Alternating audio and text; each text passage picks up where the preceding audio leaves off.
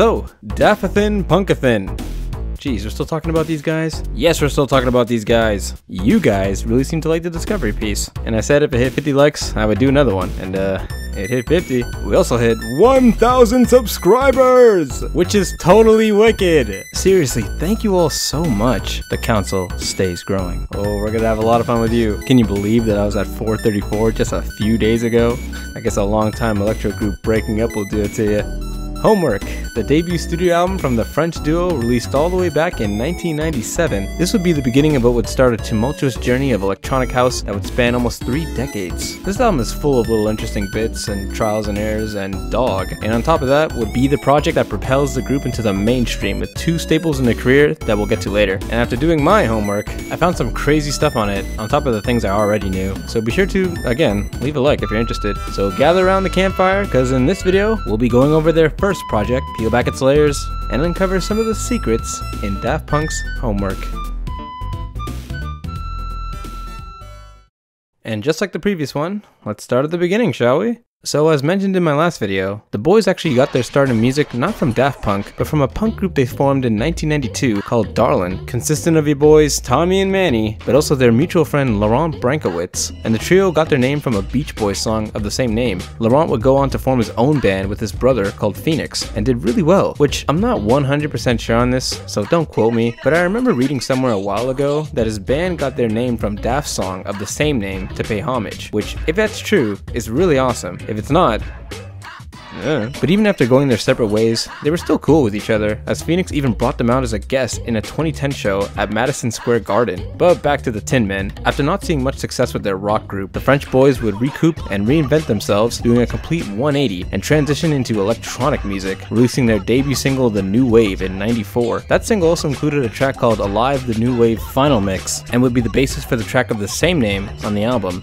The next year, in '95, the boys would recoup once more and put together what would be the first single and breakout hit we all know of, Da Funk. But that wasn't always the case. When the song came out, nobody really cared about it much, with a pressing release of only 2,000 copies. It got a bigger boost in popularity after acts such as the Chemical Brothers started incorporating it in their set lists, but it didn't really start getting buzz until the boys re-signed with Virgin Records in late '96 and released it again. Thomas, in an interview at the time, said that they were inspired after listening to a lot of G-Funk hip-hop, such as the absolute classic song Regulate by Warren G. They were really trying to go for that hip-hop sound apparently, but nobody agreed with them. Nowadays, this song is looked at with high regards, being enjoyed by people in and outside the medium, and used in movies and TV shows, becoming a staple in their career, and for acid house as a genre. And the boys clearly thought it was great too, making it the final track on the album again, just in reverse. It was just that good. And after a little more promo, and being in production since technically '94, the album would release on January 20th of 1997, and receive critical acclaim across the board, getting the world's attention onto French house music. It's funny because it didn't even start with the idea of making an album. They were just making songs for singles, and halfway through just thought, why not? As well as Discovery, this album also came with a movie, The Daft Movie, a story about dogs, androids, firemen, and tomatoes. This wasn't really a movie per se, but more so a compilation of all the music videos that accompanied the album. The album would go on to be certified gold by the RIAA, with the songs and singles still in rotation around the world. Speaking of which, a perfect segue, as a couple months later, they would release the technically 3rd or 4th single, depending on how you look at it, but label-wise, the 2nd single being the hit classic track Around the World on March 17th of 1997, the single version only being around 4 minutes, but the album version clocking in at a whopping 7. And what are you listening to in that time? Well, if you said people going insane for 7 minutes, you'd only be half right. The song is super bouncy, with the phrase being repeated throughout the song. They say it 88 times on the radio version, and a whopping 144 times on the album version. Somebody must have had fun counting that. Australian music publication Max had the song placed at number 365 on their 1001 Greatest Songs of All Time list back in 2013, but then updated it in 2018 and went down to 517. Congratulations, Jacksons. Black Eyed Peas member will.i.am tried to do a remix to his solo song I Got It From My Mama back in '06 with an uncleared use of the track, and when Daft Punk found out, they were pissed and said he couldn't use it. Which is funny, because if you remember, the next year, they would let Kanye sample their song for Stronger, and would you look at that? Another segue. Now, as I mentioned in the last video, Homework does sampling on it too, but not nearly as much as Discovery, but that doesn't mean it's not riddled with it either. There's quite a good bit of sampling done on this album too, from basic chops to fully layered tracks. There's a lot going on, so let's take a look. The first example being the first track, Daffodil, Indirect, and the radio station interlude, sampling this drum break from the song Bounce, Rock, Skate, Roll by Vaughn Mason and crew right at the beginning of the song.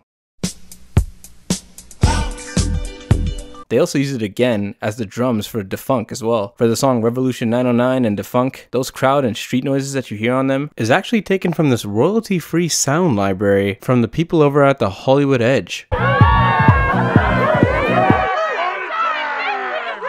One of my favorites though has to be Teachers. That kick drum is just punching my ears. Probably the most basic on here when it comes to sampling, but that's honestly why I love it so much. The song samples the track If You Leave Me Now by Viola Wills. Literally only 2 chops on here, one at the 3:28-minute mark, and the next back at the 1:36-minute mark.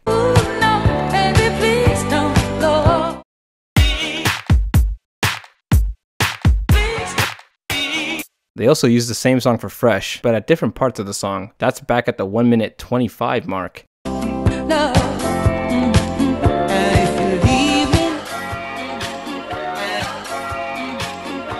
It's always cool to see an artist use the same sample in different ways and take different parts from it. They're really milking that license. If you want a song of them just going crazy on their pads, look no further than the 10th track, High Fidelity. They did not let up on this. The song samples the track Just the Way You Are by Billy Joel, and with over 15 individual sample bits, each new loop is made up of new parts of the song, micro bits if you will. I can't show you them all here, that'd take way too long. So if you want to see it done, I highly recommend this video from Undertune, as they fully break it down and show each individual soundbite and show the whole song start to finish, as well as going through other samples in their catalog. It's a really fun watch. It's also kind of long, but if you have the time, take a look.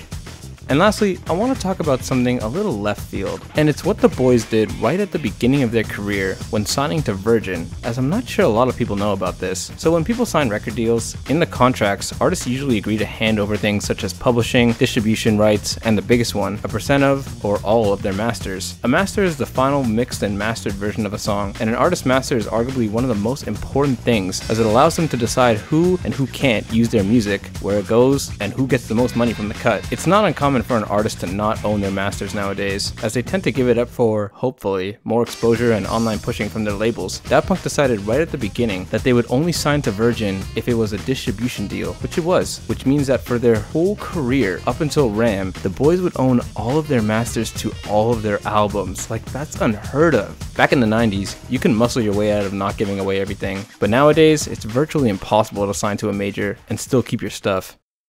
So, after all was said and done, Daft Punk's Homework would go on to become a clubhouse classic, and from this point on, the boys would start their tour and begin the music project that would undoubtedly change both the music industry and their lives forever. During this time, they weren't really hiding their faces for music and stuff, but slowly near the end of the years, they would start wearing masks in public and interviews until they stopped doing interviews altogether, at least video ones, until they got their robot persona, and go down as one of the best electronic musicians of all time.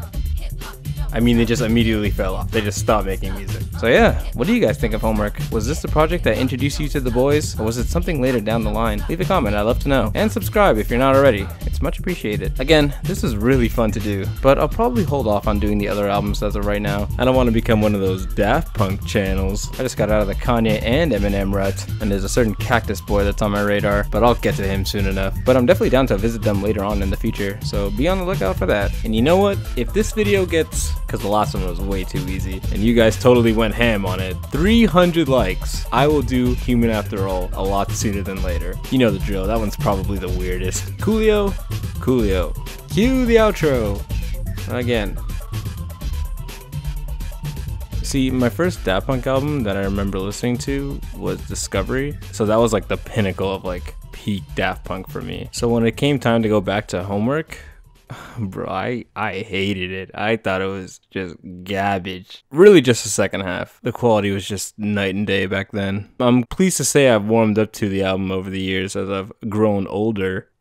But I still cannot do Rollin' and Scratchin' and Rock and Roll. I can't do those tracks. Like, more so Rock and Roll, it's literally just noise to me. I can't. If that is your jam, then by all means, keep jamming it up. I guess I'm not much of a rock and roll kind of guy.